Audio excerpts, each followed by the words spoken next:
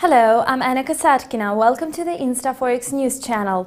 The UK government is making good progress towards bringing down the soaring inflation. In September, the UK Consumer Price Index dipped to its low for the past 3 years. It equaled 2.2%, having met the forecasts. The cost of gas and energy eased and consequently utilities grew cheaper. However, analysts are not sure if inflation will keep on falling or not. To support the economy, the Bank of England will have to change its monetary policy. The bank will then have to choose between expanding the stimulus program and driving inflation. It should be reminded that bank heads for 2% inflation throughout next year. As for inflation in the Eurozone, it had been projected to accelerate already in September, but the actual data fell short of expectations.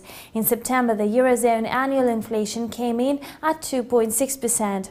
Inflation turned out to be especially dormant in 3 countries. Greece registered 0.3% inflation, the CPI of Sweden equaled 1%, and that of Latvia constituted 1.9%. The highest readings of inflation were registered in Hungary, Romania and Estonia. You were watching Daily InstaForex News. Thank you and goodbye.